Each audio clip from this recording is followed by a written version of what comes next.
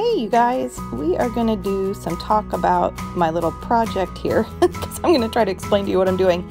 And it's all about Gideon and the story of Gideon.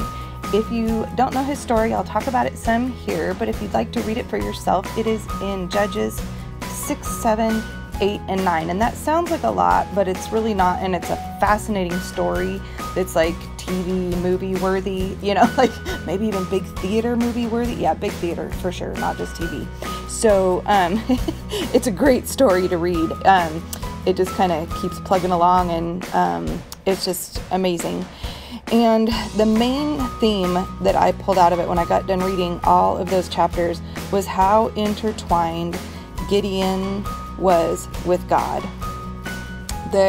His whole life was quite imperfect, but in his best moments, and even at some of his more less best moments, some of his worst moments, he was there with God, and God was kind to him, and God showed mercy to him, and God showed favor to him.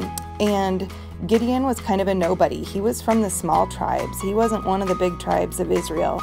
And so I think that just gives us a lot of hope. So what I'm doing is I have these paper strips that are little strips of scrapbook paper that fit perfectly in the margin of the Bible. That's not what they were designed for, but I'm honestly not sure what they were designed for. But I love them for Bible journaling. I found them at Hobby Lobby, and they're sticky on the back. And so I'm weaving them together. I did this in my other Bible, and I like it when it's using it for a verse that's really kind of standing out as something's intertwined or somebody's woven together, or a place where we choose to weave ourselves into our faith or not, or think, you know, kind of symbolic like that. And it was just so obvious that Gideon and God were so intertwined, and that was the reason Gideon was able to accomplish his calling, was because he stayed connected to God. So I'm creating this weaving. I don't know if it's going to make any sense on video, but I just cut 3 strips in the blue paper, and I shouldn't have taken the sticky off the back of that one. That made it a lot more complicated. So just, if you have sticky paper, just don't cut the sticky off. And then, but take the sticky off of the camo part that you're weaving horizontally, because it will stick to the blue paper. So you just weave it under, over, under, over, under, over, and you just alternate, and you're seeing I'm trimming off the end, but when I get to the side, and then I start again on the left, and under, over, under, over, over, under, over, under, until we get to the bottom. So it's a super simple technique. You can do it with any paper. You could even do it with ribbon if you were feeling really, there's the paper. I thought you guys might want to know the name and what it looks like. So you could like go to Hobby Lobby and try to find it. I bought it a little bit ago, but it was in their scrapbook section, and it didn't seem like it was like a clearance thing. It seemed like it was there for a while. It wasn't a clearance price. So there might be something like it still there. You can always take a screenshot of this into Hobby Lobby and say, hey, do you guys still have this? Anyway, I used my 40% off coupon, so I ended up getting it for very, very little money. What would that be, like $3, $4? Anyway, it's fun though, and you'll see it again because there's some nautical themes in there that I want to use while I'm using this fun nautical stamp set. So anyway, so the story of Gideon, you mostly hear about the story of Gideon's army, and what happens with Gideon's army is God calls him to overtake some of the armies that were threatening Israel's safety. And this was really Gideon's life calling, was to be able to defeat these armies. And what God does is he takes a gazillion men, I think it even says that in the Bible, a gazillion men. I guess actually right here, I'm looking at it. I think he starts out with, oh goodness. Well, to put this in context, the Israelites were sorely outnumbered from the beginning. So this was quite a task to take on. And then, but it looks like 32,000 people came when Gideon called for the army to take on their adversaries. And then he said, if anybody's fearful and trembling, let them go away and go home. And only 10,000 men remained. And then the Lord said to Gideon, that's still too many people. Basically, you'll brag about this winning. You'll think that it was your own doing. So I'm going to make the army even smaller.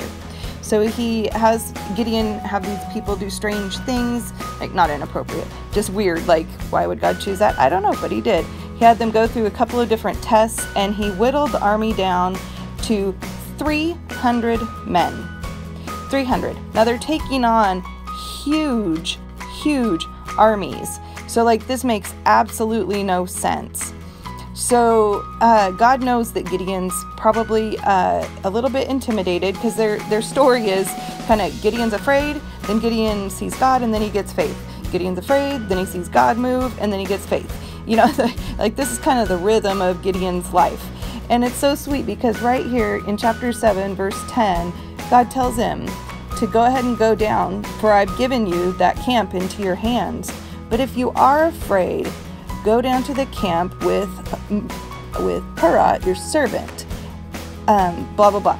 And so he continues, but like, even God is so sweet, because he knew that Gideon would be afraid, right? That Gideon would be like, you want me to sneak into this camp and try to get insider information by myself? These guys are brutal. And so God even provides a little buddy system for Gideon as backup, because he knows we're human, you guys, and that's like the good news. God knows that we're afraid, and he knows why we're afraid. I mean, God wasn't stupid in doing this. He knew this would be a challenge, but he knew Gideon was up for the task if they would just stick in it together. Because God had the victory planned. God knew the ending of this story. He just needed Gideon to step up and be able to lead the army into the ending of this story, and showing that God is good and God does deliver you from your enemies. So anyway, cool story that I just can't do justice in under 15 minutes here on YouTube. But they end up winning. They defeat the military, the armies that they're fighting, with just their few hundred men, and it's a miracle. And the story goes on, and Gideon has a high moment where people say, hey, be our leader, be our king. And he's like, no, you don't want a king. I'm not going to be your king. And then, so he gets it. You need to worship God, not me. But then he gets all the earrings from all the plunder. And the earrings were worn in the pagan culture as a form of worship to the other gods. And so he gathers the earrings and he makes an ephod. And they're still not sure exactly what he made and exactly what the ephod was, or even the intentions of it. But the people ended up worshiping it instead of God, and it was kind of the downfall of the Israelites once again. So what I'm doing here, though, is I think what's significant, there's a lot that's significant in this story, but one of the things that was significant is how many times God showed up for Gideon, and how many times even Gideon asked things that other people didn't ask. Like, if you've ever heard of somebody saying, like, I'm going to throw out a fleece on this one to see what God has to say. Like, should we move or should we stay? Should I take the new job or should I not? You might hear the phrase, I'm going to throw out a fleece. And that just means basically you're telling God, okay, if you want me to do something over here, then you show a sign in this way. And this is where all that comes from. So if you've heard somebody say, well, I threw out a fleece, like if we were supposed to move, I asked God to sell our house by the end of the month or whatever. That's calling out a fleece and putting a fleece before God, because you're asking him with your instructions to show you exactly what he wants you to do. That can be looked at a couple of different ways. One, and it wasn't real clear what the scholars were saying about Gideon, whether it was a lack of faith and Gideon wanted to have God prove himself more than he had already done, because he'd already told Gideon he was going to win this battle. You're called to this battle, you're going to win this battle. But then Gideon asked God, he threw out a fleece twice to God. It could have been to show God's power, and Gideon could have known that. Could have been because Gideon was scared and he wanted God to give him more proof, wanted reassurance, a little bit of both, knowing, looking at Gideon's whole life, about being afraid and faithful, which is what I'm putting over here in the margin. It was probably a little bit of both. At least it would be in my life. And so what all those knots are for that I stamped down on the page are in just these 2 pages of text. So this only covers part of chapter 6 and chapter 7 and a teeny bit of chapter 8. So there's more story on the back sides of both of these pages. Those are all the times God and Gideon were intertwined together for God's purposes. How cool is that?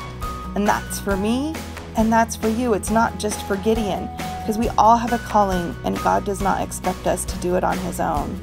So intertwine yourself with him today. You guys, ask him what he wants you to do, and then take a step of faith, because he's not going to let you fall. All right. Thanks for hanging out. Bye-bye.